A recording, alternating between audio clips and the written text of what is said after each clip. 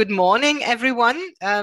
It's wonderful to see so many people interested in the topic, and we are very happy that you have all registered and that you are with us this morning for this very, I hope, interesting, and I'm sure interesting and important webinar, European Agenda for Access to Music Education. On behalf of the European Music Council, I welcome everyone to this. Almost 3 years ago, in February 2018, the European Agenda for Music was officially launched in Brussels. And some of you might have been there or were there. And although it's only 3 years, it actually already seems quite a long time. Some of you have also been actively involved in shaping the very first version of the European Agenda for Music.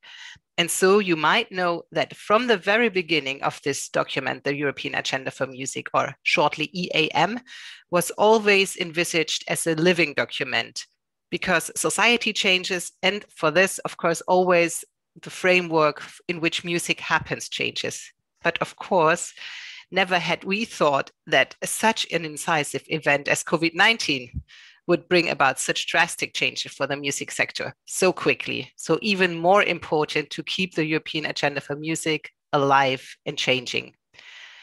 Nevertheless, the key idea of the European Agenda for Music remains valid, and the aim is to converge the many voices of the European music sector in order to establish an ongoing dialogue between policymakers and the music sector stakeholders.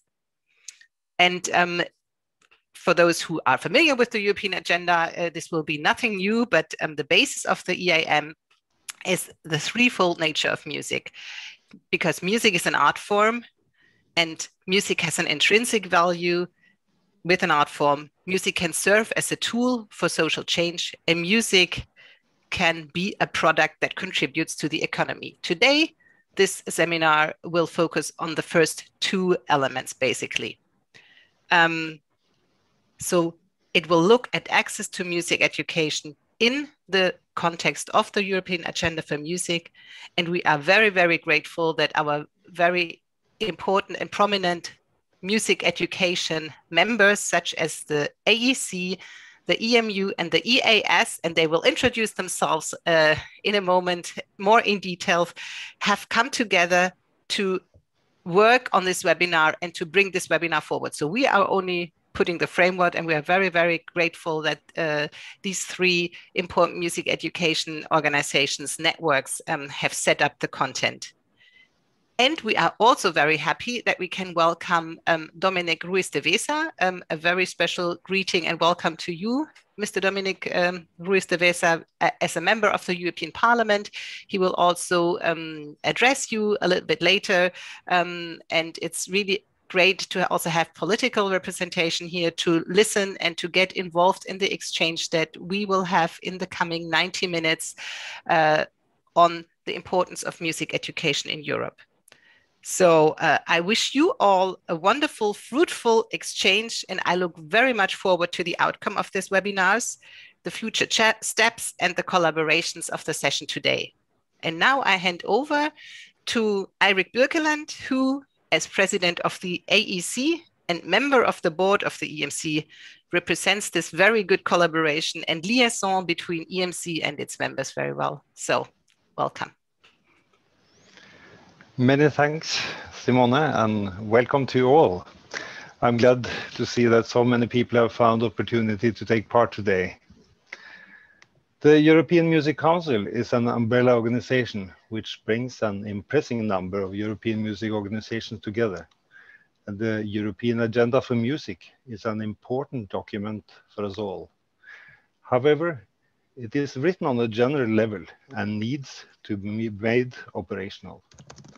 The three organizations, EAS, EMU, and AEC, are collaborating on this and want to ask for your input for further development of the agenda and for the concrete actions to be taken. The agenda has three core objectives: education and access to music, diversity, and shaping society. I expect that we all agree that access to music and music education comes first.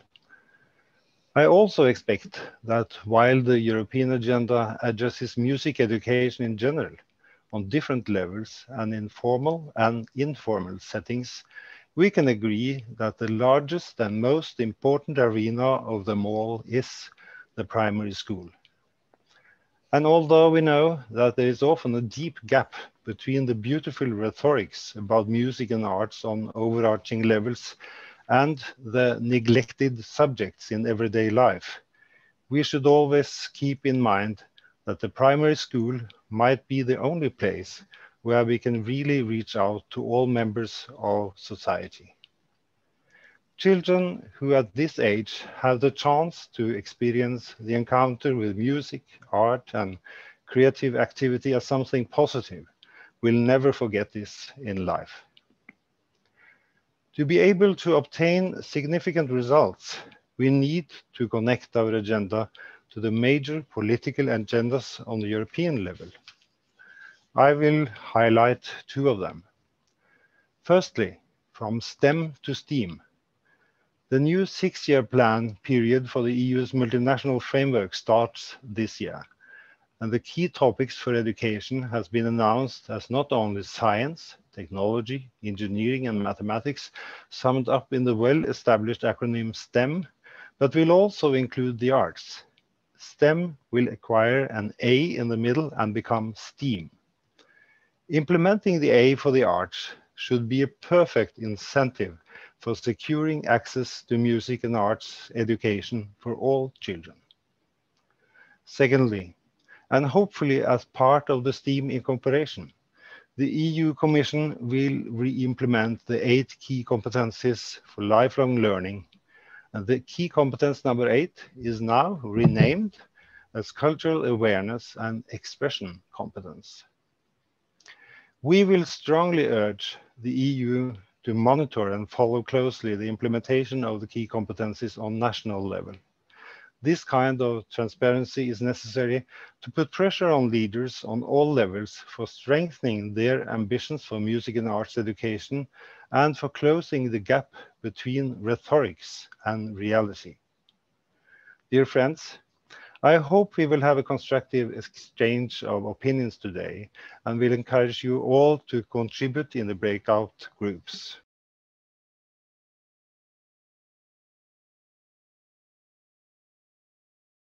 I now have the pleasure of handing over to Project and Event Manager of the AEC, Sara Primitera. Thank you. Thank you, Eric. I will now share my screen for a brief presentation of the AEC. Hello, everyone. I'm Sara Primitera. I am a long-standing staff member of the Executive Office of the AEC, the European Association of Conservatoires. Founded in 1953, the AEC is the leading voice of higher music education in Europe. With higher music education, we mean professional music training at tertiary level, which is basically university level. We are a network of around 300 higher education institutions in 57 countries. In our vision, professional arts education is a quest for excellence in 3 main areas: artistic practice, learning and teaching, and research and innovation. Our mission is the advancement of the performing arts education with a primary focus on music, and we do that based on 4 main pillars: enhancing quality, fostering the value of music education and music in society, promoting participation and diversity, and promoting partnerships and interaction at national and international level. We function mainly as a think tank with working groups and projects devoted to specific themes. We work as a hub for our sector through mainly our events, our website, and other specific online tools. And finally, we advocate for our sector at national and international level through meetings, presentations, policy papers, and statements. We work in connection with a number of partners, which are mainly other networks in the field of culture, music, and education. And here on the screen, you can see a list of them, including the networks involved in this joint event. We have our main meeting for our members, which is the Annual Congress and General Assembly taking place in November, when the most important discussions and information sessions for our sector take place. And then we have a number of thematic platforms which run throughout the years, and they address specific constituencies within our member institutions. And you can see here on the screen the various subjects. And then our project-based activities. We normally run one large multi-annual project, which is meant to support and give a framework to the main activities of our network. The current one is called EAS, Strengthening Music in Society, and is financed by Creative Europe. It is composed by these 7 main strengths: music in society, diversity, entrepreneurship, internationalization, learning and teaching, digitization and early childhood education, and this is in cooperation with EMU and EAS, and students' involvement. And finally, the EC is involved as a project partner in a number of other projects run by our members institution, which are mainly funded by Erasmus Plus and Creative Europe. And in those projects, the EC has a main role in communication, dissemination, and evaluation. That's all. Thank you very much for your attention.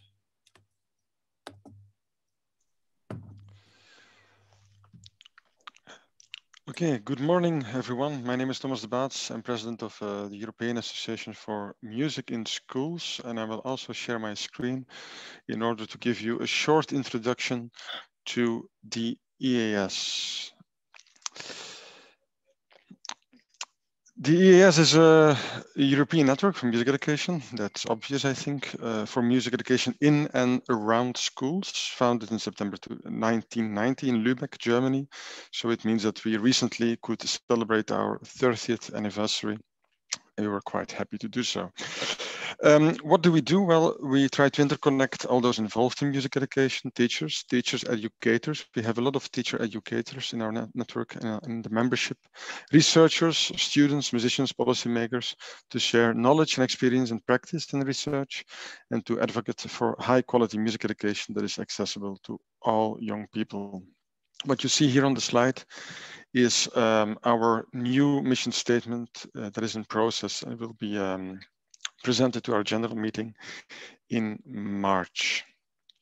So we focus on music education in and around schools, and we are a membership organization connecting individual members, the groups that I just mentioned, but also institutional members. And in the category of institutional members, we have national associations for music education in schools, also universities, conservatories, music teacher, training institutes, also other institutes. And of course, we have some honorary members. What is central in our work?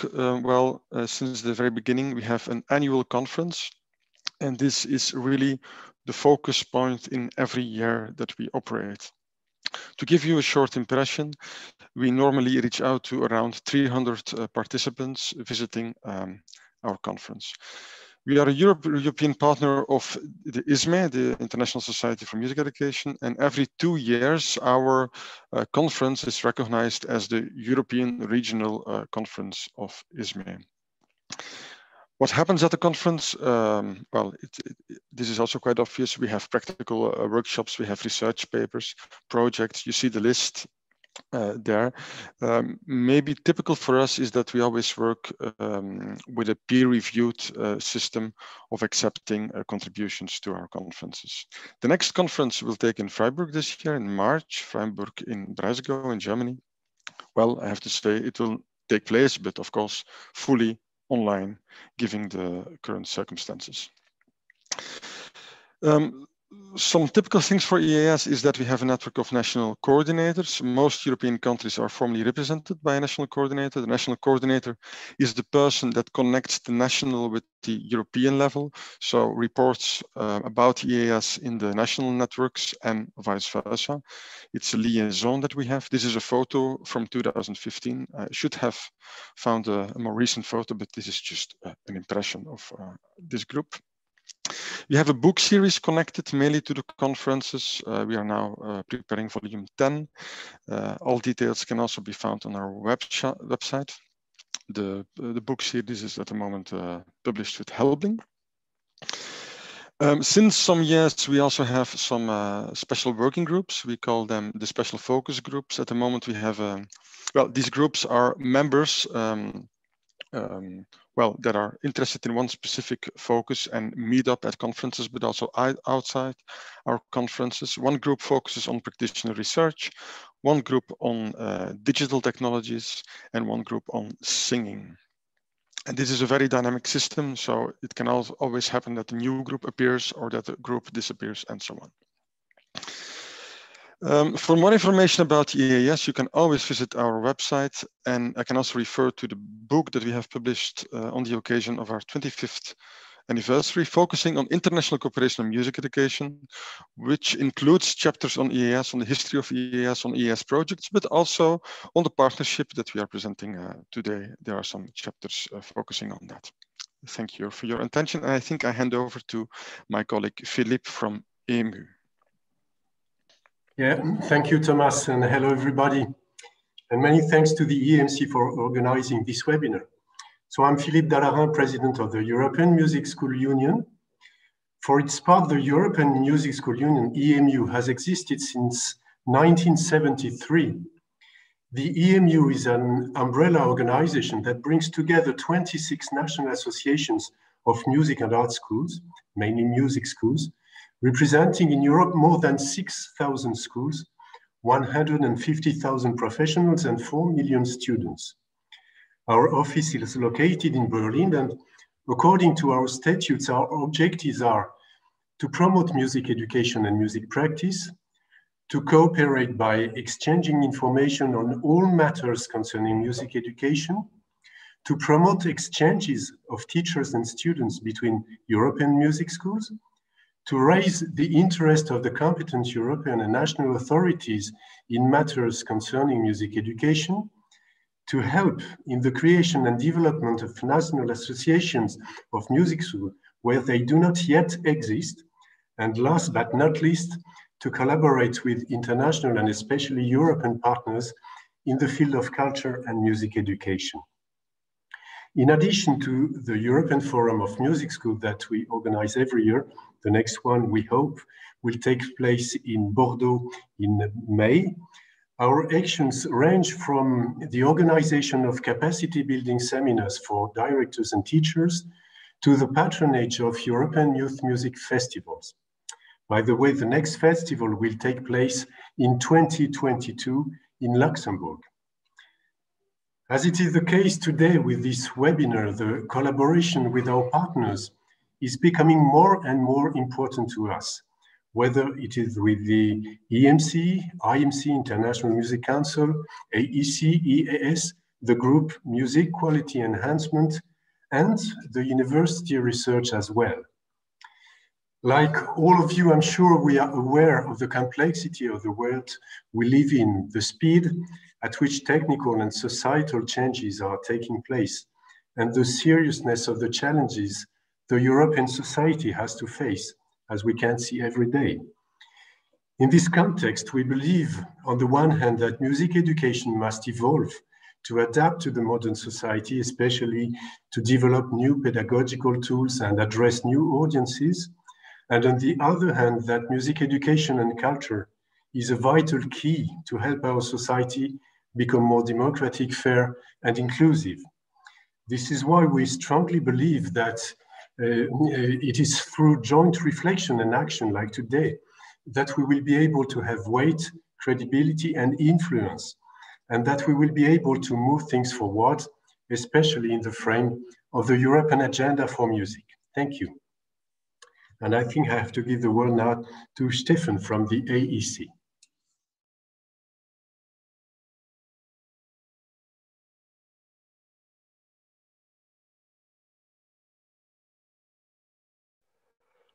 Okay, thanks to Sarah, to Philip. So my task is to talk a little bit about our consortium scheme. And I would first ask, what are the most important features that these three associations share with each other, and what do they have in common? First of all three are members of the European Music Council, and all three are active across borders with a very strong focus on Europe. But I think the most crucial might be that all three associations together covers a different, the whole, let's say, a spectrum of institutionalized music education on a European level with a clear task sharing among the three. Informal contacts between the three associations have existed for a long time. The collaboration was formalized for the first time under the Full Score program, which was an AEC-led project lasting from 2014-2017, and which was funded by the European Commission under its Creative Europe program. Full Score was not a program that specifically dealt with music education, but with a challenge that the music sector as a whole, in all its sub-areas, had to face: music performance, music production, music marketing, festivals, children choirs, operas, rock music, etc., etc. And within the framework of Full Score, the operational task, so to say, to deal with education was delegated to SCHEME, to our three associations. And SCHEME stands for Steering Committee for the Harmonization of European Music Education. SCHEME was basically a 6-person working group with 2 representatives, each from EMU, EAS, and AEC.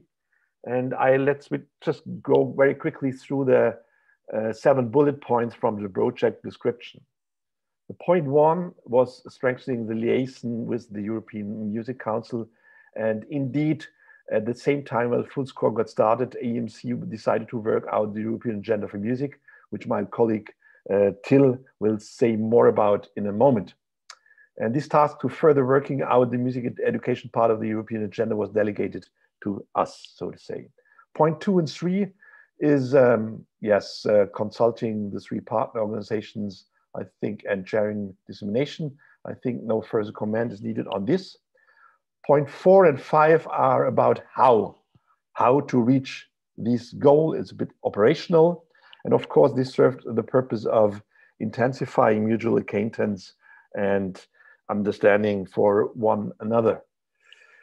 The point 6 is a very hands-on outcome, writing a joint article describing the cooperation. And this has been published with the EAS anthology. Thomas was talking about it earlier with the Austrian publishing house Helpling. You can find this on our websites. Point 7 is, so to say, the following up of the work to be done. So, and I think I can say that we have proven to be a very powerful consortium at this point, because we have worked out together in a very structured and targeted way, I would say, and that's a real asset thanks for the cooperation with EAS and EMU. When the project ended in 2017 and we had delivered on time what we had been asked for, based on our positive experience in working together, we decided to continue the collaboration, even if there was no more funding extra, and even if there was no longer such a specific task as the development of a European agenda. But we didn't run out of topics that are worth discussing and pursuing the joint action. Rather, the contrary is true. So we continue to meet regularly. Representatives from EAS, EMU, and AEC are represented in the board of the Quality Assurance Agency Music. We have decided together to work on a follow-up to the European Agenda for Music, and we have a shared political agenda to advocate for the sake of music education. I do not want to go into this further detail now, because you'll learn more about this in the course of this webinar. And now I leave the floor to my colleague, Till. Yeah, thank you, Stefan. I will also start sharing my screen just a moment.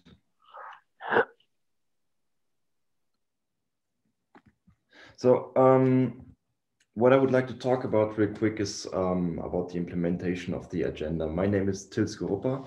I am the Secretary General of the EMU. However, I also used to work for the EMC, the European Music Council, as program manager some years ago.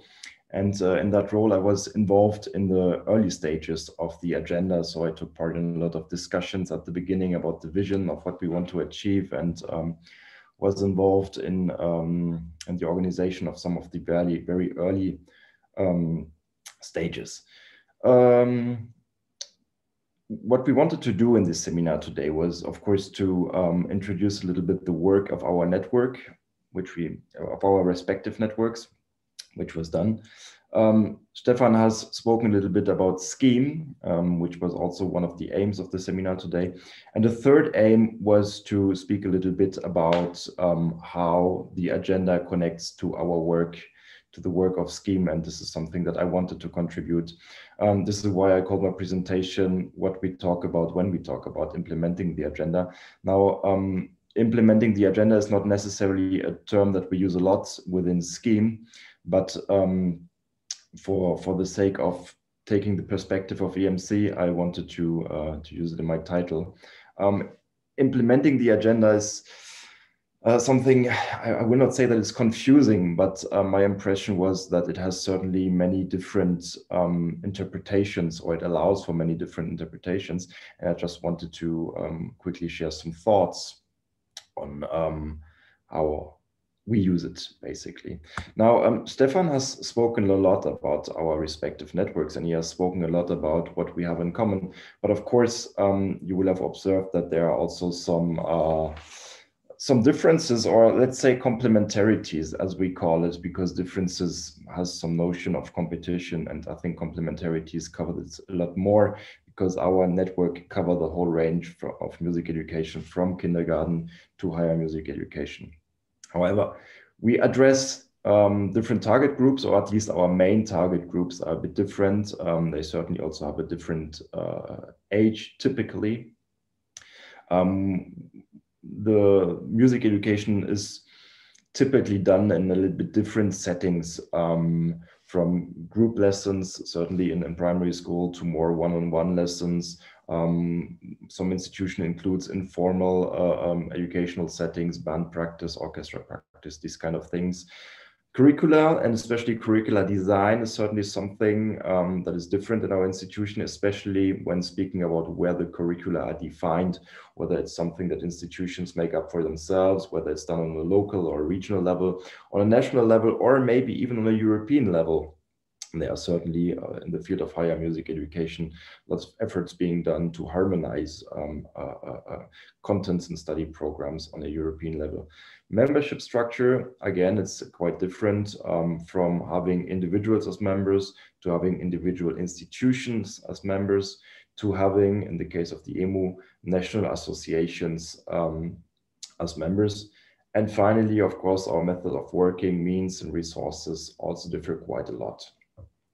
Now, if we take all these complementarities into account, you might think that it leads to different political interests, different goals, and maybe even to conflicting goals. And I think this is where the agenda comes into play.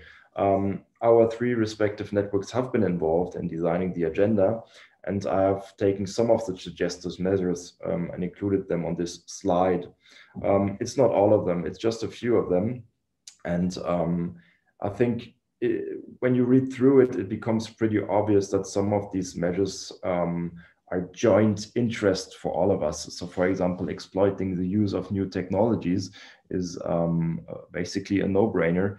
We will hear a little bit later on how we have cooperated in this field. And some of these joint interests and joint suggested measures will be illustrated a little bit later on. But there are also some of them which might not be so obvious. So for example, the first one, primary school. We've heard in the beginning of Eirik, who said that it's a priority for the AEC. And the AEC, of course, they are the ones who educate teachers who will later on work in primary schools. It's pretty obvious that it's also a priority for the EAS. But when it comes to the EMU, this might be a little bit less obvious, but it's certainly also something that we strongly support, because we do not see it as a competition, but rather we see it as, again, a complementarity. Music schools usually have the resources and the know-how to contribute to and help music education in primary school. And the working reality in Europe is that there are many, many collaborations between music schools and primary schools. It certainly helps to extend the reach of music schools. So there are certainly lots of families who do not have a tradition of educating, of teaching about music, who are difficult to reach from a music school. However, if you get in touch with them in a primary school and you raise, or you incite a certain interest in learning about music, you might take it from there, and you might get people into music schools that you have never that you would never have reached otherwise. So to sum this up, some of these suggested measures are bigger priorities for some of us, but I think all the measures, these ones and the full list in the agenda, are measures that are relevant for all of us, even though to a varying degree of priority, I would say. And the interesting thing about this is that having done this exercise of basically writing down all these interests and all these visions and all these goals has really created a common basis for further cooperation. And in a moment, we will go a little bit into what we have built on it. But I just wanted to share one more thought, because taking the example of us having some complementarities and having a joint basis in the agenda, it kind of reminds me of the entire music sector as such.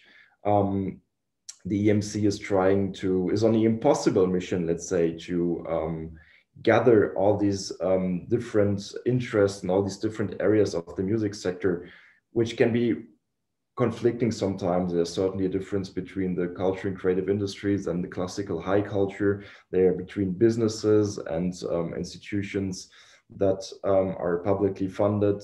There are differences between musical traditions, musical cultures, musical genres, and so on. And it's not easy to converge all these voices. And I think one masterpiece that was done in this sense are certainly the 5 music rights, which have managed to bring together all these joint interests. And if you look at the statutes of the EMC, you see the 5 music rights on page number 1. And I think this is quite important because they form the basis on which, I don't know, 40, 50 years of history of the EMC have been built upon. And I think this is a good illustration of how powerful having a joint basis, a joint understanding, even if it's just very basic, the power of it becomes obvious when you look at the 5 music rights. And in a way, I might be oversimplifying things a little bit, but you might say that the European agenda for music, for us, it works in a way that it's maybe a bit more specific and a bit more focused and potentially a bit more European-centered version of the 5 music rights. And eventually it brings us together and allows us to take it from there and to build up greater corporations, to explore other topics which we seem relevant. And eventually it unites these networks. And I think coming back to what I initially said, in the very early stages of the work on the agenda, we heard this phrase a lot: the united music sector is a strong sector. And in that sense, this is what having a joint basis in the agenda has done for us. So implementing the agenda has meant uniting us even more in a certain sense. And I think this is what this can be considered a success story in that sense. So this was just some short thoughts or some reflections on how we see the agenda. I would now give back the floor to Stefan, because what we want to do in the next session is to explore a little bit more some of the topics on which we have cooperated and some of the joint interest which we have worked on in the past. So please, Stefan.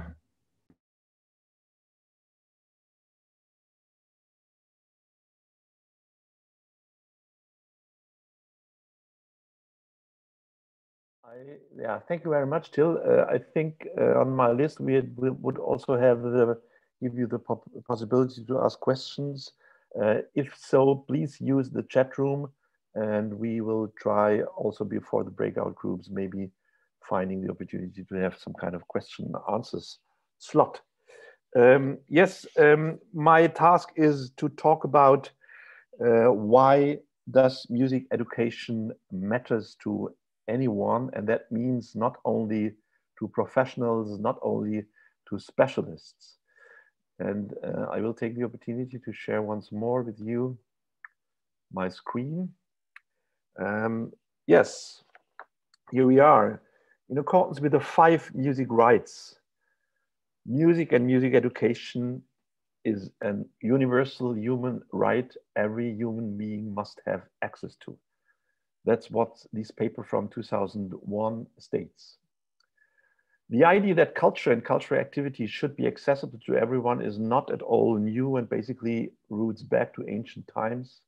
You might know these three guys. And the Roman chronicler Tacitus, who was commissioned to make a kind of ethnological inventory of the tribes living north of the Alps, wrote about those who lived at the south bank of the North Sea at the time, Frisia non cantat. The Frisians don't sing.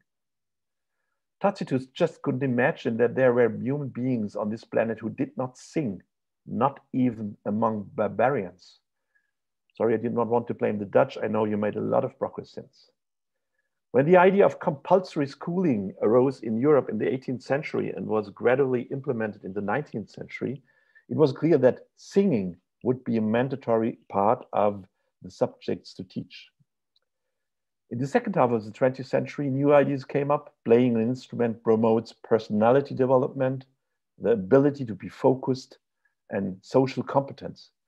Concepts and projects such as El Sistema, Rhythm Is It, or Jedem Kind ein Instrument discovered music as a medium of social work.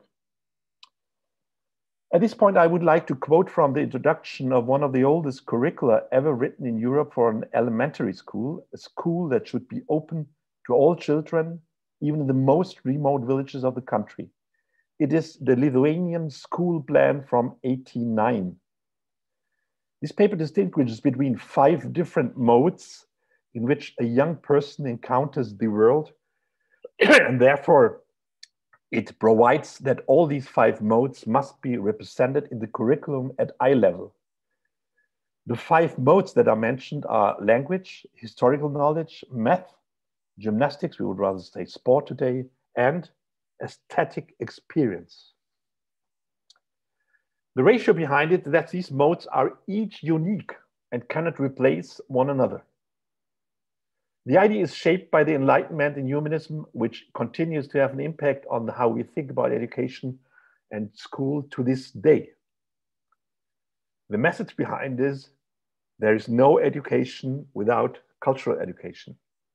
And let me add here, just because these might look a little bit Eurocentric at the moment, that in the last 20 years, since the beginning of this millennium, many stimulants and impulses to transport that idea came from outside the Western world. So not only with the 5 music rights, but also with the 2010 so-called Soul Agenda, just to name that. However, I can still tell the story also from the other side, not from the perspective of an individual, but from the perspective of a commercial enterprise that has to constantly improve this product and keep them up to date in order to stay a competitive player on the market. Many of them are specifically looking for employees with so-called creative skills. I served a couple of websites from human resource departments in big enterprises and was looking for what they understand by creative skills they are looking for. And that what I found was a bit randomly, but typically, I think, discipline, curiosity, open-mindedness, playfulness, and to be able to question everything. Creative skills are learned through dealing with the arts and as a result of cultural education. That at least what I assume that they assume, because these people quite often refer to people like Albert Einstein, who is claimed to have spent more time playing the violin than in the laboratory. Yes, that's just the image. But let's go back to the topic. Almost 2 years ago, the European Commission published a paper on the importance of lifelong learning, which states, today, young people need a broad set of competences to find fulfilling jobs and become independent. Engaged citizens, increasing the level of key competences is at the heart of the European education area, a space where all young people should receive the best education, regardless of their background. I see, yes, just these are the list of the 8 key competences. You see that cultural awareness and expression competence, as they call it, is on the list, the last bullet point. Maybe the last might not be the less important ones, but you see here that creativity is seen as a key competence also to become or to be human being who contributes to economic competitiveness. And even though I know that some musicians and music educators strongly dislike these kind of arguments, what are said to exploit art for other purposes, I think it is rather a great achievement that the European Union lists cultural awareness and expression competence as one of the 8 competences in lifelong learning. Eirik earlier mentioned another acronym which is resonating with a very similar background, the STEM, which became STEAM. And STEAM is not only the much more powerful word, but it includes also the arts. And I think this is a big step forward. In the meantime, also the European Commission has taken ownership of this acronym, and I'm proud to say that this is also due to the advocacy work done by the Scheme Group. By the way, if you carefully read official documents of the European Commission, you might get aware that there is never talked about art, but only about culture and creativity. And I think it's a good thing that one of the first times, maybe not the first time ever, art is included as an expression here in these kind of very brief statements. And it shouldn't have been the last time. To sum up, why does music education matters to everyone? Because there's no education without cultural education, and there is no social coherent society without cultural aware citizens. This is by no means a new idea, but the way in which we are the driving forces of the music education sector contribute to making these things a reality is changing. And we are experiencing this in a very particular way during this pandemic. Thanks for your attention.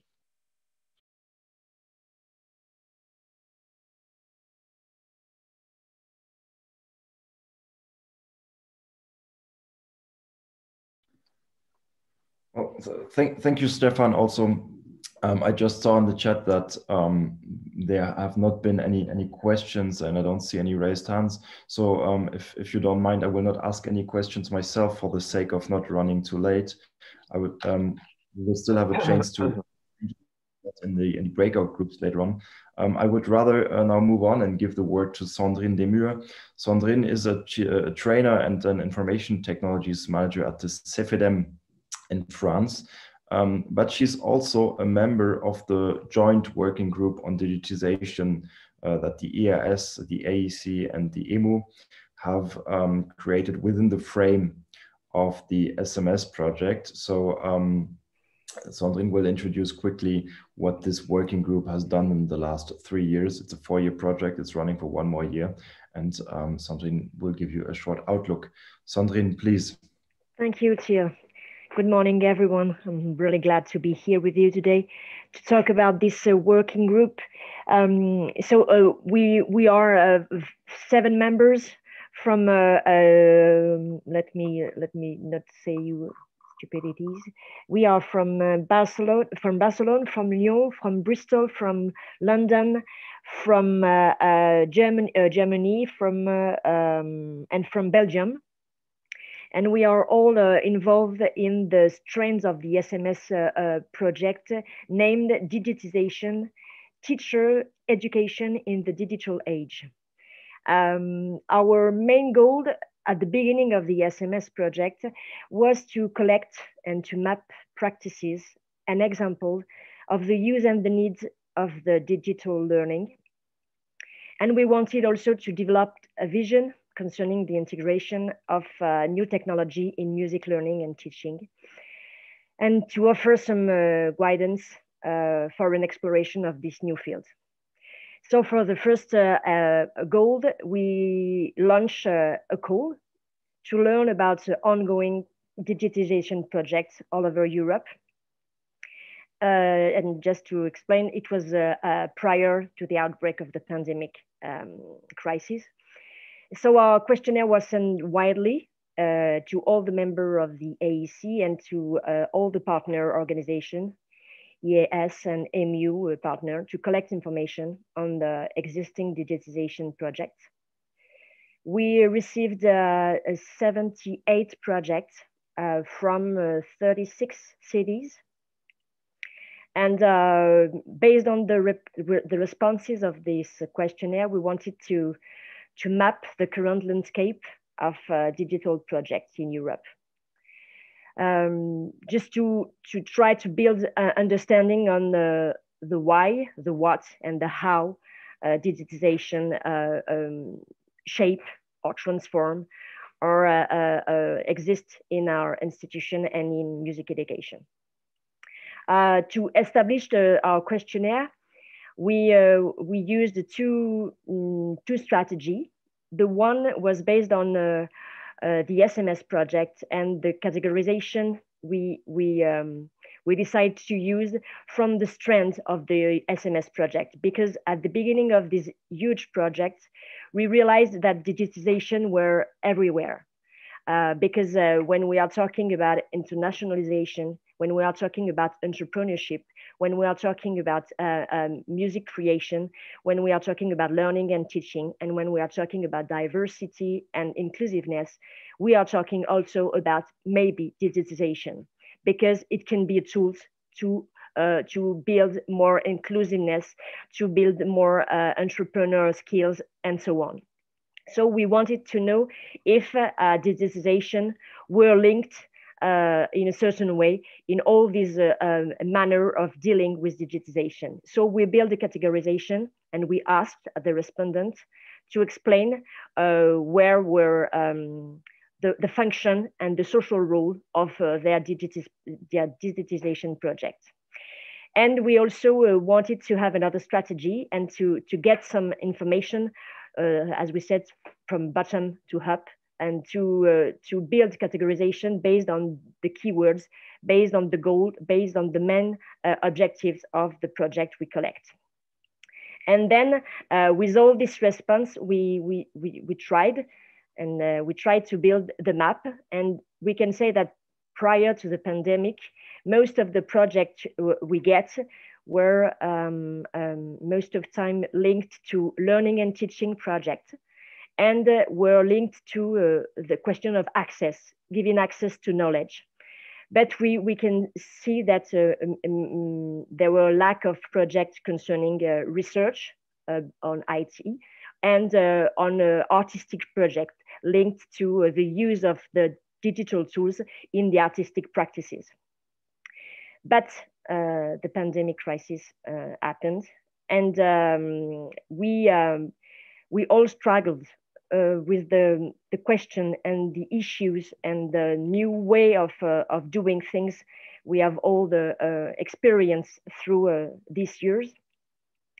So for us, the second goal was really important. We tried to feed the community with research, with reflection, with new questions, to build some knowledge, some common culture, some digital literacy, because it seems for us it was really important to maybe to stop a little bit the urgent time, to take time to think about what is digitization in the music field, in the artistic field in general. And we are trying to build some critical thinking about all this field. And we are writing articles on the website of the SMS project. And we are working on the preparation of the workshop for the EMU, which will take place at the end of April. And just there is a very important sentence in our group that maybe about digitization. We are always saying that we can be inspired by technology, but we must be driven by pedagogy. And this is really an important sentence for this working group to deal with, and to keep in mind that we need to focus on what we are doing with tools and how we can build new skills for the students and for our staff members, because we need new competencies and new skills to work on digitization. Thank you.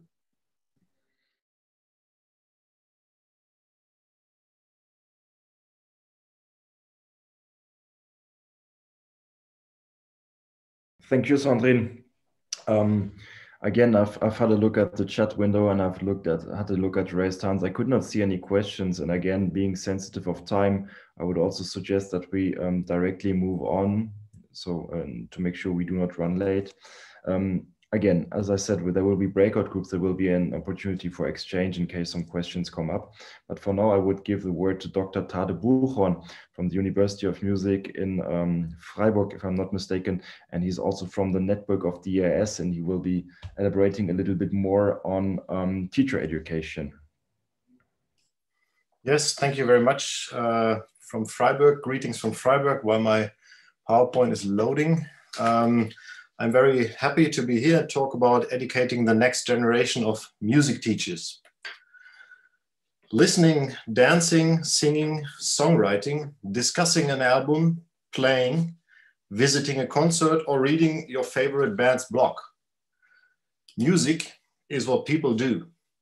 Music is a central activity in people's lives. And music is a way of dealing with the world that cannot be replaced by any other. This is why why access to music is a human right. In order to support this, music education is part of school education in many countries. One central goal is to make music education and teacher training inclusive and accessible for all. But where are we now?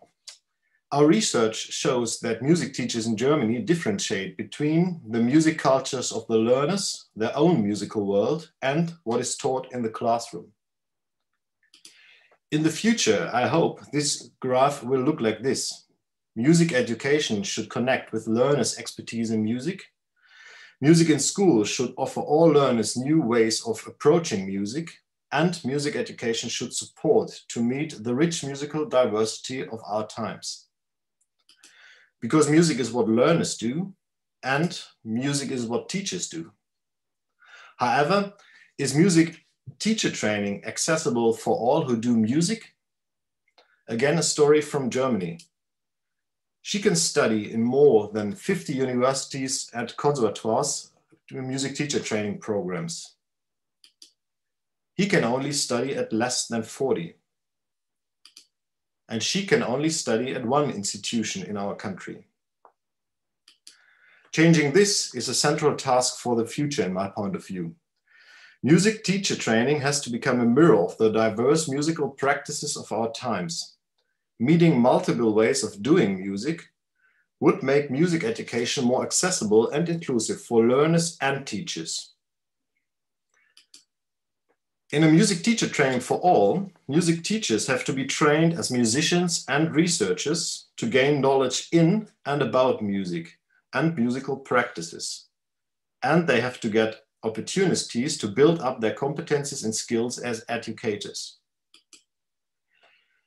In our study programs, these fields have to be interwoven as music teachers in practice have to act as music educators, artists, and researchers at the same time. Understanding music as a social practice can help us to redesign our music curricula and our teacher training programs for the future.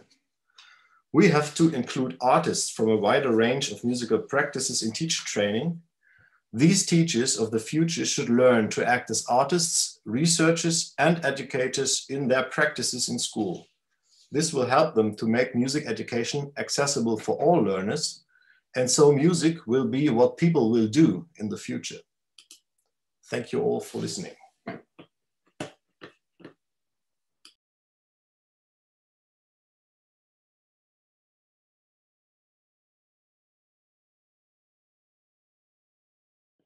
Yeah, thank you very much. I'm very happy now to give the floor to Dominic Ruiz-Silva, who is a member of the European Parliament since recently. It's his first term, so to say, and also one of the members of the Cult Committee, which is, so to say, dealing with culture and education both at the same time, and also a member of the very proactive group of members of this Cult Committee, which is a cultural creative friendship group.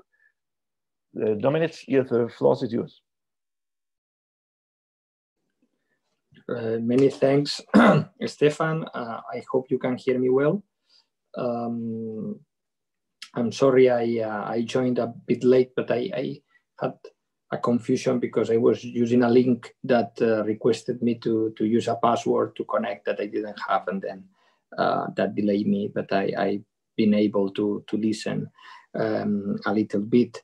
So thanks for the invitation. Greetings to everyone to this webinar on the access to music education in Europe. As I said, I would have liked to listen a bit more to the seminar, but the invitation, the reminder of the invitation to participate caught my attention a bit late, so my mistake. So I have other appointments in the morning. But you had invited me also for a bilateral meeting, so I also look forward to that, because certainly I'm very much committed to advance music education. I am of the opinion that we should not look at music as something for particularly talented children or for those particularly interested or with sensibility to it. I think it should be an integral part of the education at the same level of science, technology, mathematics, language.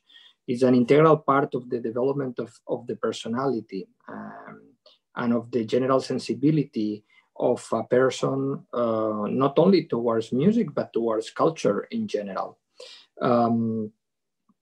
So in this regard, at the policy level, we have done already some work with the push for STEAM education, science, technology, engineering, and maths. And we have been, as I said, pushing in order to have STEAM includes arts and, of course, music education.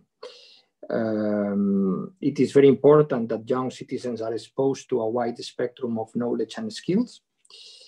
And as I said before, I remember when I was in school, in primary school, that music education, music class, sorry, was considered a minor subject. If a child were to fail that class, parents will not be very tough on that child, as if that child was unable to pass now the mathematics class or the language class.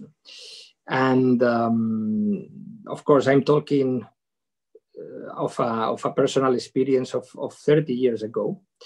I hope things have changed. And if not, we are in big trouble, certainly.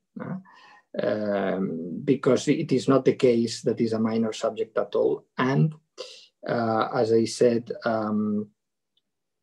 not only is fundamental for the general development of the child and the person and the future citizen, but the lack of cultural, of music culture, not just music education, but knowledge about the different musical currents, the inability to play not even one simple instrument, really is not good for society. You know? And even if we are looking at children that want to be scientists or young people that want to be scientists, as I said before, having artistic skills and social sensibility makes also the person, but the work, the professional better. I have here information, for example, that, well, of course, we are not, I don't mean to elevate anything to category, but Nobel Prize winners in science are more likely to have artistic hobbies and artistic training than standard scientists. No? And of course, if we don't invest in music education, we will have less musicians and singers, which makes a terrible vision for the future. Something I have been emphasizing, for example, in the context of the new European Bauhaus initiative. I don't know if you heard about it, that von der Leyen talked about in the State of the Union, and then of course, Commissioner Maria Gabriel has taken up, is that this should not be a project to promote construction or architectural projects, but it should be a truly interdisciplinary, multidimensional, co-creative effort. And I have always emphasized that when every time the commissioner and others take the floor to say this is a project for engineers, architects, and artists, they should say specifically also writers, poets, and musicians. It should be a project for them as well. I think that we have to look at the overall theme of education and culture in the conference on the future of Europe, because of course we can do a lot, raising awareness in the CULT committee, asking the Commission to come up with the strategies and initiatives to support education and culture, in this case, music education. I have also been involved in promoting, for example, citizenship education, which I think is also a major gap that we have in Europe. But of course, you know that we have very limited competencies, unfortunately, in these fields at the European level. We can do a lot with support competencies, but I think we need a reflection also in order to give concrete competence to the European Union in the European dimension of education and culture. And I hope the conference on the future of Europe could be an opportunity. And I encourage you as active members of the organized civil society to join the civil society platform that has been already created by Civil Society Europe in order to engage and influence directly the work of this conference. So again, sorry, I have to go now. My team will remain in the meeting, so they will report to me everything you say, so we can continue working together later on. Thanks a lot. Thank you very much. Looking forward to meet you next. Bye. Thanks.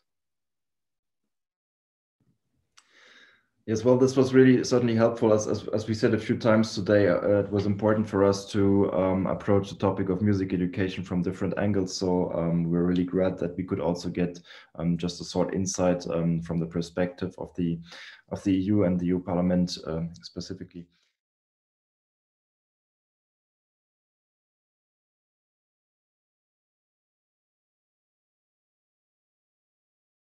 Maybe just really quick, I would like to pass on the word to Stefan first to just have a short word about what he will be presenting in his group, what he will be discussing. Yeah, we just decided that we very briefly in 20 seconds would say each of us three what we're talking about to make it easier to make a choice.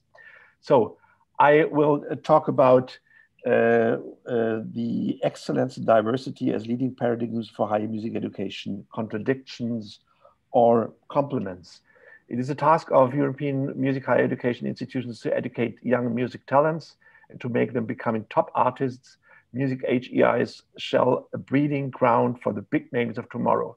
Still, the threshold only to pass the entrance examination is very high. More and more often we are asked, and I think for right, how inclusive are music HEIs?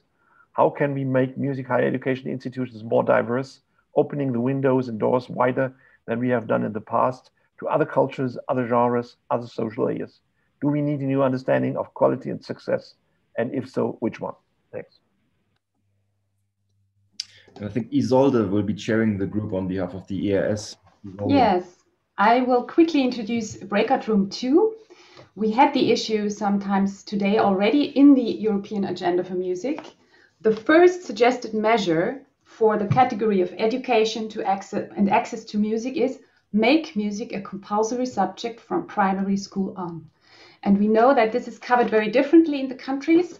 In our breakout room 2, we will share strategies, turning points that you experienced in your countries, or also future strategies that you can think of in your context and region, and share them and hope to strengthen ourselves by that.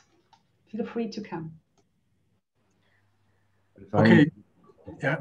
So very quickly for the breakout group 3, while face-to-face teaching still plays a central role in some forms of music education, group lessons are becoming increasingly important. This hot topic challenges music education throughout Europe, as shown last December in a very successful seminar organized by the Philharmonie de Paris. And this is a subject we regularly address in EMU seminars, not as a fight between face-to-face and group lesson, but as an opportunity for music pedagogy. In this workshop, we will exchange on the different aspects of this question from the point of view of the diversity of pedagogical situations, curricula, repertoires, student evaluations, and teachers training. And I will be very happy to welcome you. Thank you.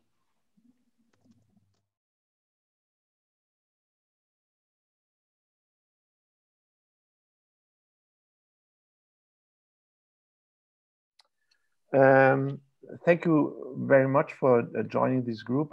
Let me say in the very beginning that I just wanted to, and I hope I will succeed at least with this point, to share a white screen with you in order to ask you to fill in a couple of keywords, what you understand by diversity, or to say it more precisely, what kind of diversity do we talk about when we are talking about making music higher education institutions more diverse? And I want to say here that I am representing in the higher, so to say, the higher education sector, but nevertheless, this is also crucial for even for primary school, for music schools, or whatever kind of music education, I think. But keeping in mind that the future generation of music teachers who are active in these fields are usually, or most of them, so to say, educated, maybe at the moment and in the future,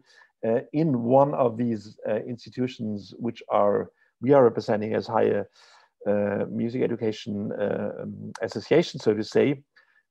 This is at least indirectly anyway of great significance. And so let's not forget about these other places, even if we talk about now maybe about how to make higher education institutions more open and more diverse.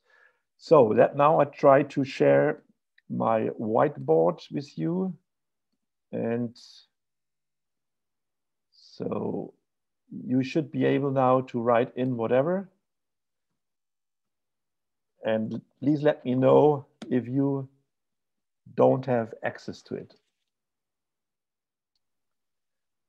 So maybe the whiteboard is already quite full, and let me say it's very interesting. You see it, anyone? I think it started by mostly talking about styles or genres, or however you would call it, and but there are also all the other aspects, and I think the one which are really someone which is so to say covering the whole field is the fear to lose excellence. That leads us, of course, to maybe to the question, what is excellence? Maybe we need a redefinition of excellence. And the other thing is, I would say, staff working processes with music, I mean, open up to, let's say, to teachers who have, or to more interdisciplinarity, I would talk it, to increase, let's say, an overall look at it. Maybe I think we should. Is anyone have any questions? Maybe on those terms, and which are what's standing on the so far in the whiteboard.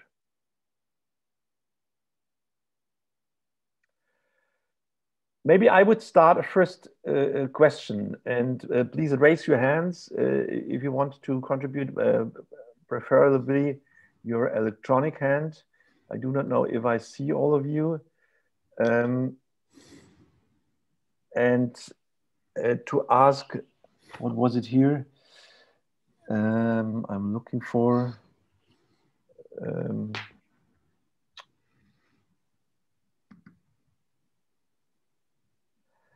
I mean, if we talk about different musical cultures or bringing in more equal access regardless of ethnic backgrounds, I think we are often speaking about a different kind of understanding of musical quality and how to open up an institution to these kind of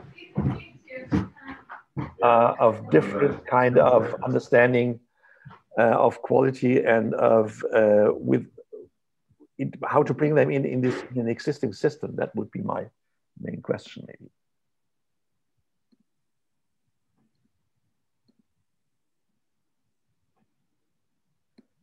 Is there anyone who wants to?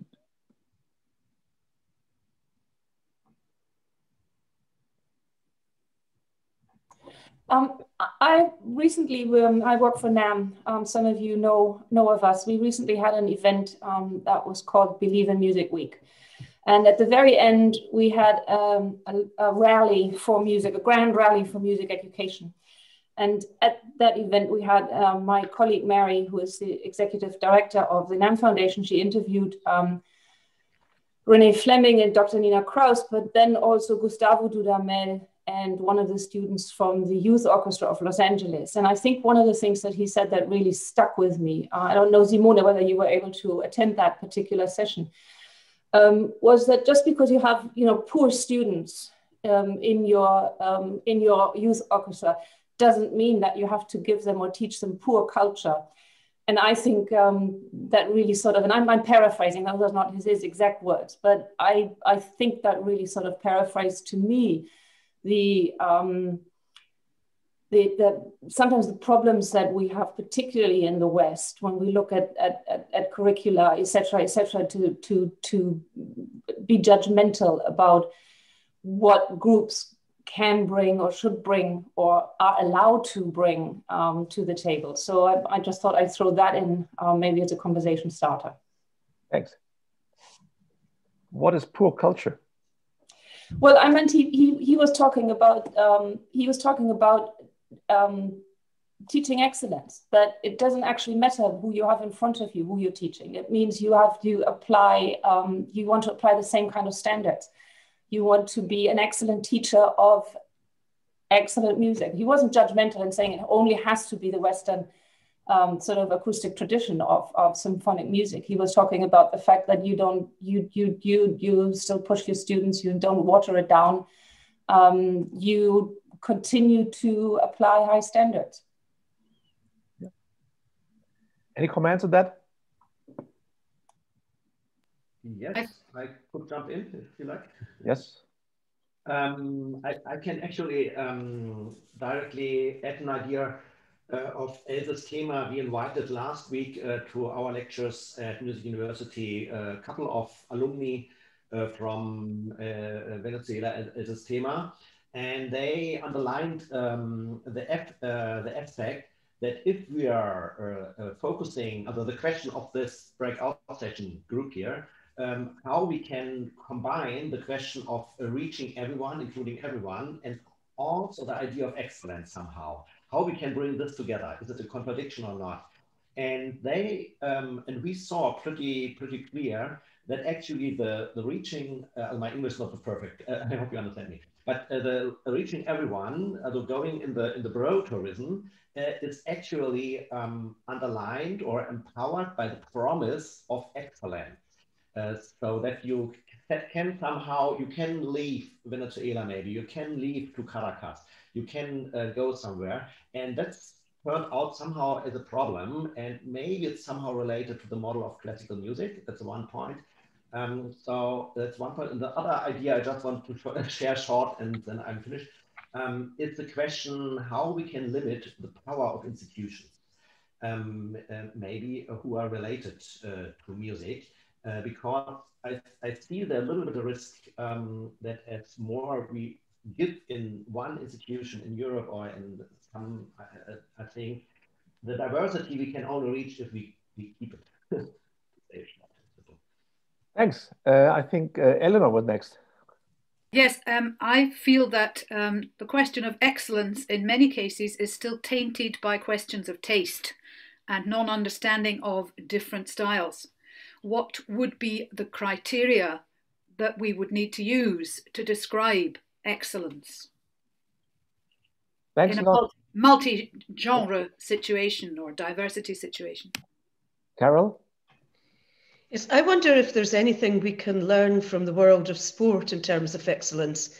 It doesn't really seem to be any problem at all that sporting people are excellent, and that's recognised as something to strive for and to be supported in every way. And I just wonder if there's something we can learn from that. Okay, thanks. Guillermo? Didn't raise it anymore. Yeah, this is Stefan.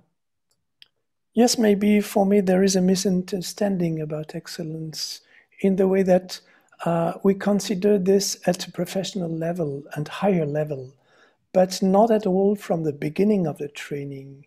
And the question for me is, what is the real utility of music practice? And this is not considered at all how students, pupils can learn music for something else than music that they will practice in their life. And on the other hand, the excellence is often seen by teachers from their own perspective and their own discipline.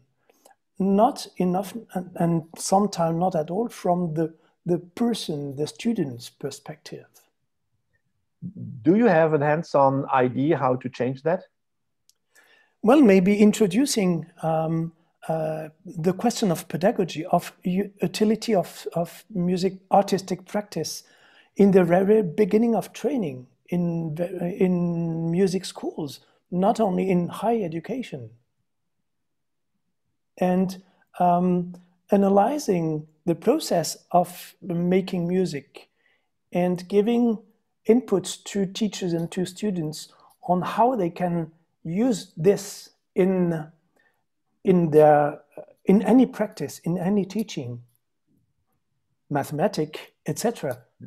And also working with other teachers in mathematics, science, etc. on what can be useful with music in their teaching. Yeah, thanks. Tade. It's very shortly, I think you can transfer that to the artistic sector. I mean, there's a problem with the excellent and the comparison with sports. In sports, you can say if someone is running faster, he's running faster. But in music, it's very much individual and based on taste, who's excellent and who's not. And I think this is the big difference, and we have to be aware of that in the arts. Okay, thank you.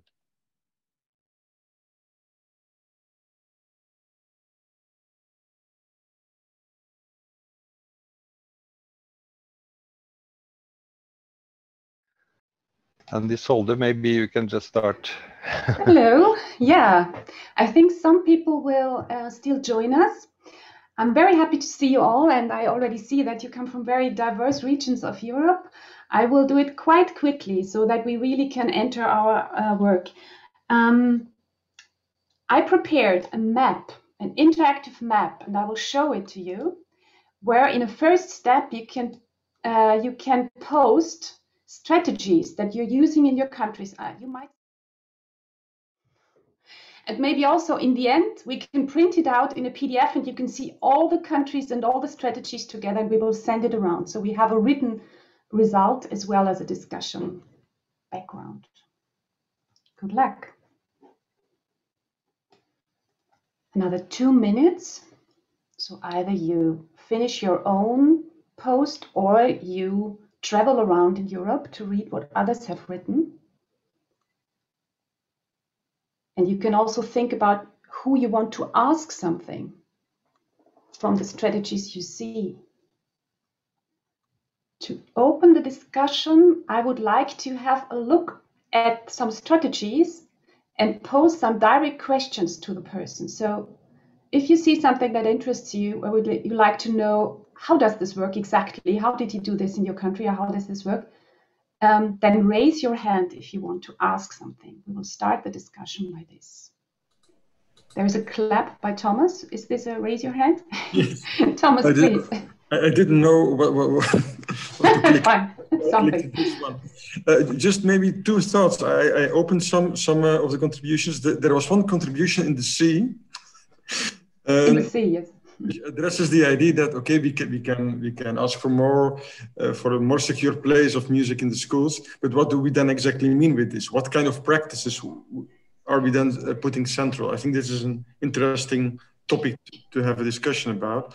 And another thing, I saw there were some contributions, maybe one about this big action that is going on in my neighbor country, the Netherlands. And maybe it's also nice to share some information about this project, Music in the Class. I don't know who contributed it, but it can be a nice topic to get some information about. So maybe the person who posted that can answer. The post in the sea, in the Atlantic Sea. Anonymous. No, I posted in the Atlantic Sea, but what I posted was that for me it's always problematic to only, in inverted commas, ask for compulsory music education. Now, I could have also used the word quality, but quality is always problematic because it needs to be defined. But I think what is crucial for me is that it must include participatory music making, and for me it must include singing. I mean, I come from the European Choral Association Europa Canta, but I think singing as the most natural expression, at least in elementary school, should be compulsory within music education. So what I wanted to say is it has to come also with some miniature curriculum demands and not just as an independent demand. And I posted it in the Atlantic because it was for all of Europe. Yeah, perfect. Thank you. I did do the post about more music in the class, more music in the classroom, and it's an initiative. I'm not working there or anything, so I know it exists, and it's they work with like energizers by some more famous people in the Netherlands that do little videos with songs or to energize. There are short videos to use in the classroom, and also to make teachers, so not music teachers, but normal teachers, so to say, to use music in the classroom and in a easy way. So, of course, I also think that music education should be more into the schools, but to begin with, if you can bring it into the classroom again, because for a long time there wasn't that much music education in schools. So I'm a bit looking at the time because we have another 2 minutes. What I hear is about also facilitating music teachers that are not specialists with good tools so that they can bring music into classrooms very well. I have Sandra, and then Ian and Alma. Please, Sandra. Hi, I didn't have time to read all the proposals, but what I was thinking that one of the strategies would be that teaching music in schools should be not only like a school curriculum, but I think it would be useful if music as a cultural expression should be emphasized. I mean, if music teachers didn't only teach music, but also, you know, going outside, saying music on the streets, cultural manifestations, amateur music is a huge part of it. Yeah. Like not only teaching music as a subject or as an abstract thing, but just emphasizing how important is music to our everyday lives, in our culture, traditions. You know, each region, each town, they have their own traditions. And I think it would be very nice, since sometimes music is seen as a boring subject or useless subject. And I think if we could approach it from this social, you know, working together with society, then music would be seen as something really important and not just as Dominic said, that it's the typical subject that it's okay if you fail it because it's not as important as maths. And thank you, Sandra. And you put it into your post, isn't it? So that we have it there. I Just didn't do it. write it, but I would. But do I it. will. Ian, Thank you. Ian, if we just, I think we have some minutes left. Just hello, everybody. Hi. It's great to see so many people on the call. My point, which I've just sent to Isolde, is and something I've discussed a lot with Sonia over these last years when I've been working with the European Music Council, is that music and sport should be looked at in the same, absolutely the same category, because without participation, neither exist. It's as simple as that. And yet, you know, I'm a great football fan and I love sport. I love music even more, of course. But when we try to separate the participation element, especially in primary school, we get into trouble. And when you have non-specialist primary school teachers who are expected to teach everything, which sometimes is impossible, then if they are a sport fan, they are happy with sport. They may know nothing about music, so music completely disappears from the primary school curriculum because it's not written down. And that's why at the beginning of the European Agenda for Music, this was very controversial when we said music must be compulsory, because then we had 27 voices first, then everyone else in the European community jumping up and down and saying, but it's impossible in my country. It can't be compulsory. So we were not stating a policy fact. We were stating an ambition that should be the case throughout Europe. But the point that Sonia has made and Stefan made in his earlier presentation about singing, you can sing, a solo voice is fantastic. And it's the most difficult of techniques. But it's very difficult to play football on your own, with one ball. Yeah. So I use that analogy all the time. I have 2 grandchildren who are crazy about sport, and we're trying to lean them a little towards music with some success. But that's my point. It's the participation element that brings children together, not often the subject itself. Thank you so much. I had Alma with a raised hand as well. We have another 1 minute left. Okay, I will try to be very quick. Good day to everyone. I am reaching from Sarajevo to all of you. And I had one point or maybe an idea to share with you how we are trying to resolve this intensifying of participation of non-specialist teachers teaching music and primary music school. For the past 4 years, I have been artistic director of Superar, an association that is very closely linked to El Sistema method, and that is actually trying to offer music, quality music education to all without any segregation or any audition, or really trying to give it to everybody. So here in Superar in Sarajevo in Bosnia, we are trying to do this by entering school curricula and offering it to the teachers in primary music schools for the beginning in Canton Sarajevo. Right now, we have been involved with more than 300 or 400 children in the past 4 years. So we will meet in 2 seconds in the main room. See you there. Okay. So if I have some more minutes, I am just trying to say that through our activities within the classrooms of the teachers who are not primarily music educators, we are giving this education to the children at the same time as we are offering the support for the teachers who are not specialists probably in music. So they are giving their, let's say, mentoring from professional musicians, myself being a conductor by profession, and my other colleagues who are also music professionals.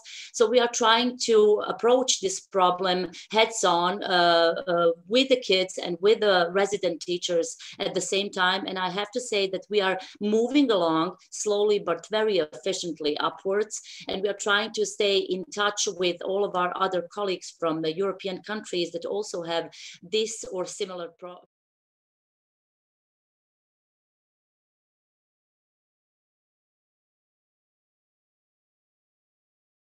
Music education, the possibility to go deeper with one single student, taking into account the personality and abilities of each student, the fear of a decreasing level of the music institutions and students, and finally the desire to maintain a model and habits that have proven themselves over many decades.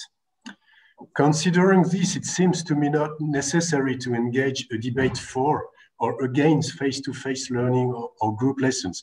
It would be a sterile debate and would not propose real solutions to move forward. So it seems more productive to discuss about the different pedagogical situations you may have to face and how to deal with them, and maybe to mention the needs we may have in these different situations.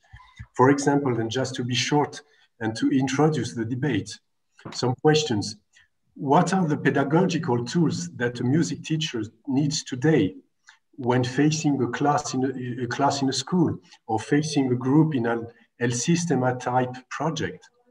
How to welcome children coming from such projects in a music school? How can the quality of teaching be improved in the frame of group lessons? How to combine individual and group teaching? Are the repertoires sufficient or should they be developed? And last but not least, is the training of music teachers enough adapted to face these new challenges? So I would be now very happy to hear you about those questions or others, considering that the goal is not to find solutions today, but rather to bring your reflections and your needs to the level of our European organizations in order to act and move forward together on this issue. So please, who would like to speak first? Maybe you can raise your hand virtually and Till is going to give you the floor.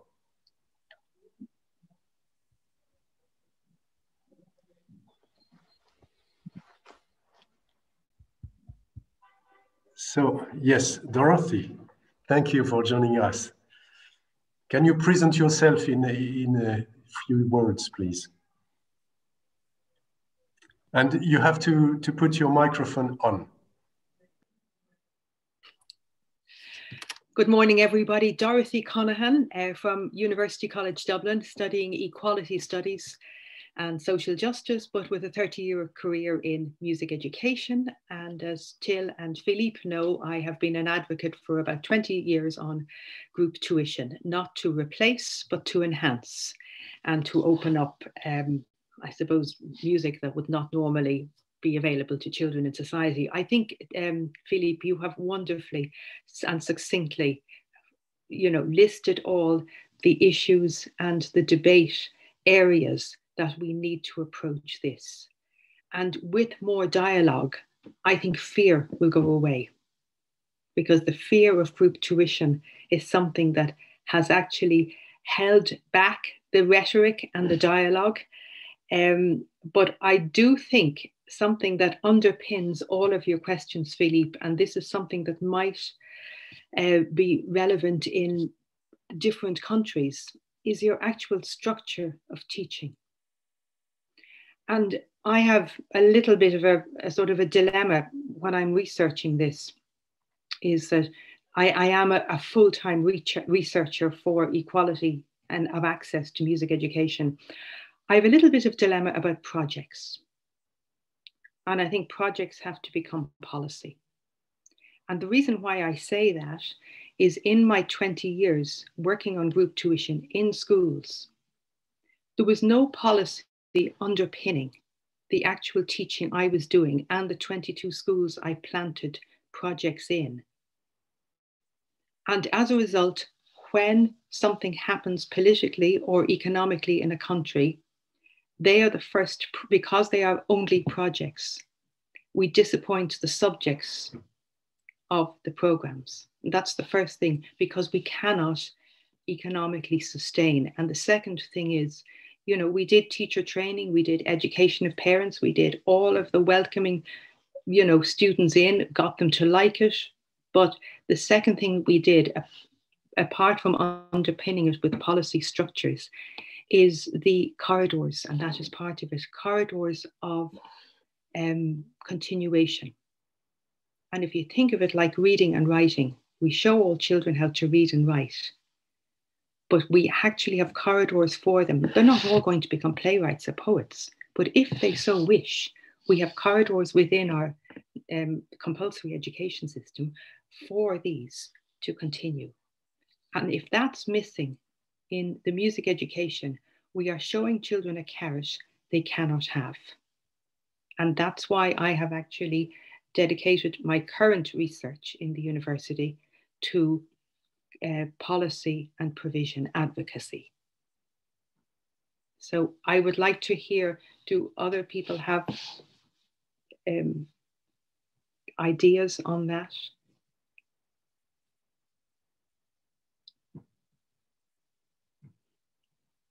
Everybody's very quiet, Philippe. Thank you. Thank you very much, Dorothy. Yes, who would like to react to Dorothy's intervention or another subject, maybe? Yes, I want to say something, if I may. I don't know if you see me, Philippe. Yes, yes. Welcome, Philippe. Thank you, thank you. So I'm also a researcher, and I research the pedagogical strategies of community music projects to see if we can implement them in formal music education. In music schools in Belgium, we have this specific structure that the music schools are separate of the normal or compulsory education. So I'm also a great advocate of group tuition, like Dorothy said. One important thing for me, or the most important thing is for me, is the social aspect of music making, and it's of course obvious in community music projects, but it's less obvious in normal music tuition. And I think it's still something that's on the side as a side effect of learning music. For me, it's much more important. I think we can gain a lot by group tuition, especially about the social aspects, when it's integrated with the tuition of music. And I'm all for this integration. And an interesting, just a small thing, an interesting finding of just the research I finished about these pedagogical strategies with coaches from a community music project is that, well, we see some other aspects that we don't really find in compulsory or music school education. So pedagogical strategies like more attention for an embodied interaction, more co-coaching, more about the collaboration of the group and the things that come out there. And yeah, for me, that are very interesting things to incorporate in formal music education. So to get out of the discussion of group tuition and one-to-one.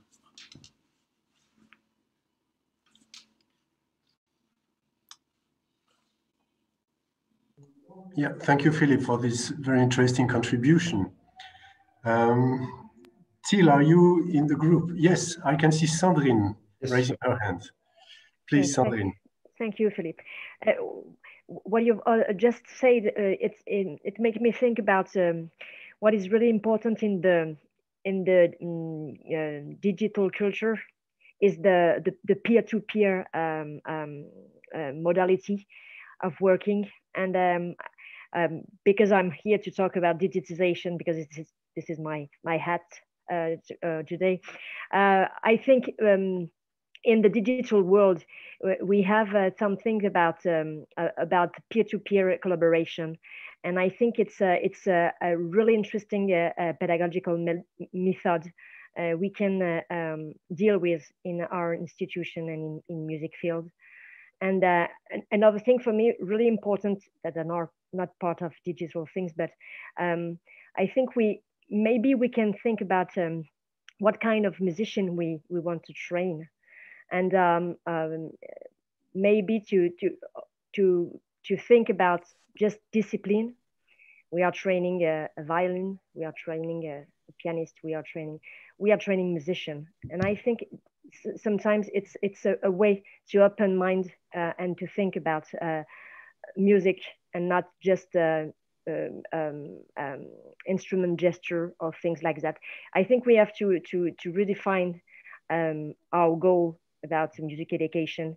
We are training musicians, and maybe it can open mind about and not to oppose things, because face-to-face is really interesting. It's pedagogically really interesting, but we can also do a lot of things in group community and in other pedagogical methods. Thank you. Thank you very much, Sandrine. Could you explain a little bit what you mean by peer-to-peer tuition, please? In fact, in informal learning, we all know that we are learning every day and every time with others, and it's important to put pupils together, because they can learn from each other, and it's changed the posture of the teacher.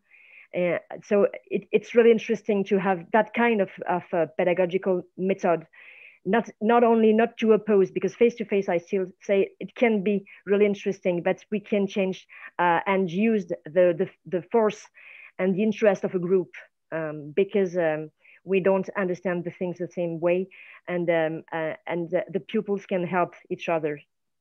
So peer-to-peer for me is here. We have to learn a lot from each other, and the pupils can learn a lot from each other too. That's the force of the group for me in teaching. Yeah, thank you very much. So redefine the goals of music education and have more tools than before, especially peer-to-peer. Yeah, that's very interesting. Thank you, Sandrine. I can see Till plays. You will tell me the time we have to stop, because I cannot. We have 50 seconds left, so maybe we can take just one more very quick statement, or what would you think? Yes, there is one or two reactions. Who would like to say something? So we have around 30 seconds left. So if somebody has really a striking, very short idea. Yes. Are you? Yes, I can see Laura. Okay, hello. I'm from Italy now. I have just two very short questions to put on the floor. One is about the teacher training. I am a teacher trainer in music education, and I think one of the main problems about this question is about preparing future teachers to deal with groups, because most of them, as most of us, were in the time trained in a one-on-one basis. The other question is to remember that the origin of music is community. So if we can rethink in a way of how music has a role inside our everyday life as a community, how can I say that, to put together people, to create or to grow up the sense of group, of community.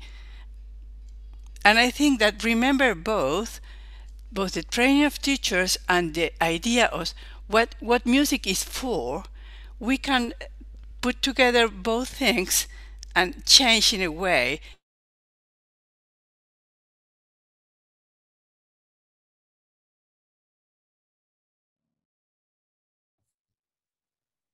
We'll make some presentations from the group. Who will start? Maybe I can start with group one, which was about, so to say, excellence and diversity as leading paradigms for higher music education, contradictions or complements. We started with a whiteboard and collected, so to say, keywords. It was often talk about musical styles, but also about diversity in how we learn, social utility of music, and ethnic backgrounds. And at the end, we discussed the fear to lose excellence. And it was interesting to see that there was, on the one hand, there were hints to look at other disciplines like sports, that excellence which must be combined still with taste. And at the end, also the comment that institutions have too much power, or they are too powerful to somehow to avoid that this change happens. Very briefly.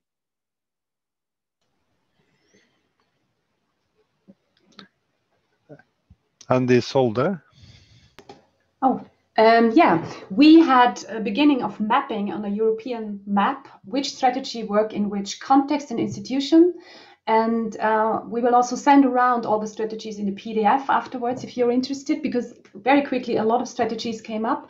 And we afterwards had a discussion, a strong discussion about the fact that it's not only enough to make music a compulsory subject in primary, but also to provide all the teachers there the means to do it in good quality, because we have a lot of non-specialists in primary school. So to find different strategies or programs or material that help these teachers in order to have good quality compulsory music education. This was the main discussion point. Thank you. Would it be lovely to have more time? Yeah. Okay, maybe I continue with the group 3. So it was a very short time for a very big topic, but we had we already had very rich discussions. The first thing is that it seems not relevant to oppose face-to-face and group tuition. They may be complementary. The research is very important in this sense and shows the quality and access to music education thanks to group tuitions. And also we have to consider economic problems and make some advocacy for music tuition. Because it has been said that one of the most important aspects is the social aspect of music tuition, that we have to keep this in mind. And also it has been said that in a digital world, it means a lot to have peer-to-peer collaboration, which is a very interesting way to consider pedagogy.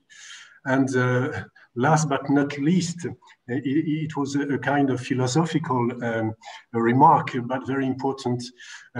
We have to find again the sense of group and community in music education, because the origin of music was community. So thank you to all the participants of the group 3.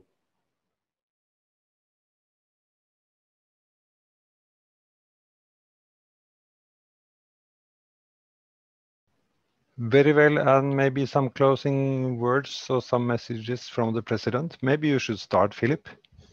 Just activate my microphone. Thank you, Eric. Yes, in conclusion, very shortly, on behalf of the EMU, I would like, first of all, to thank again the EMC and all our partners for this webinar, and of course, all the participants as well. This webinar inspires me some reflections. First, the need for regular exchange, not only within our respective organization, but also more widely between our different networks, which is highly promoted by the European Agenda for Music. And actually, this European Agenda for Music is something we must implement together. Today, we can no longer be satisfied with working only in our own sector. We realize that we are all interdependent and that the more we work together, the more things will move forward. So this is why this webinar today makes me very optimistic despite the very important difficulties we are facing today. And I thank you all for your participation. Thank you very much. And Thomas? Yes, I will also be very short. I'm absolutely impressed about the high number of participants today, but it's not only a high number of participants, it's a lot of views, ideas, expertise that came together in only 90 minutes, and we all felt it. I think it was a bit too short, but let this be the first step, or not, it's not the first step, but another step in intensify this networking. For me, the main goal stays to secure the fixed place of music in primary and secondary schools. And that's what I really wanted to say as my last words today. And a few words from my side and from the AEC. I would say, first of all, thank you to all of you for inspiring seminar and for great contribution. And a clear message from the AEC is that we see artistic values and social values as not to be contradictory, but should be paired and combined in fruitful ways. There are lots of work to do here. It's about also collecting updated statistics. And it's about establishing a better dialogue with the European level about how to implement STEAM and the lifelong learning of objectives. And then it's about also how we will develop the agenda with the scheme partners. We will do it in cooperation with EMC and hopefully also in cooperation with Culture Action in Europe.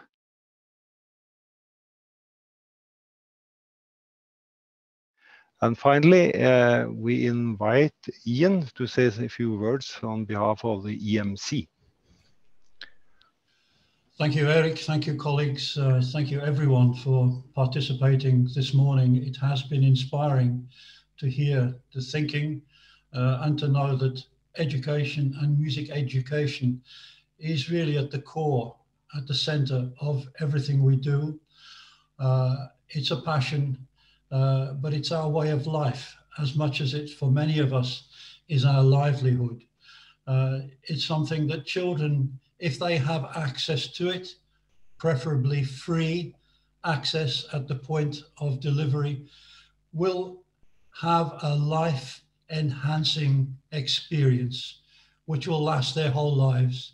They won't all become professional musicians, that is ridiculous.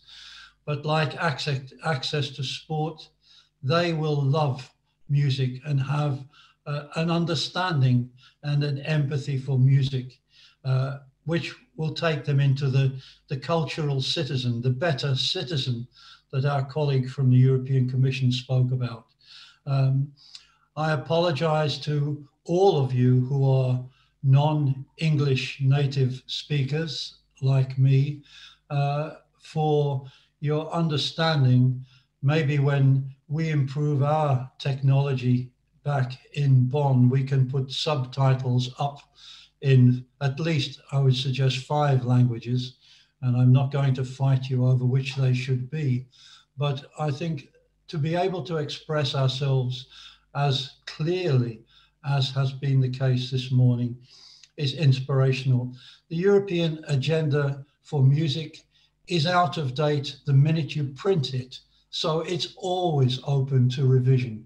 And we will revise the agenda.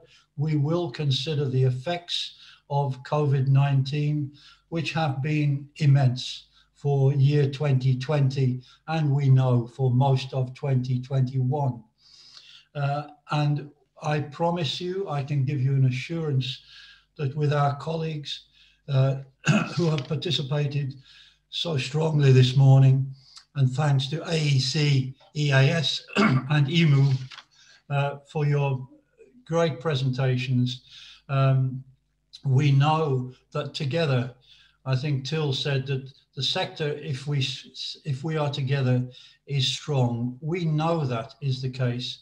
And my final word, I could say a lot, and those of you who know me know that's something I can do, but I won't this morning because time has gone. All I would say is that online learning is now part of the new normal, but must complement, not replace, the live experience and interaction that music brings, not just for our benefit, but for the benefit of future generations of our children and their children. And we must never forget that.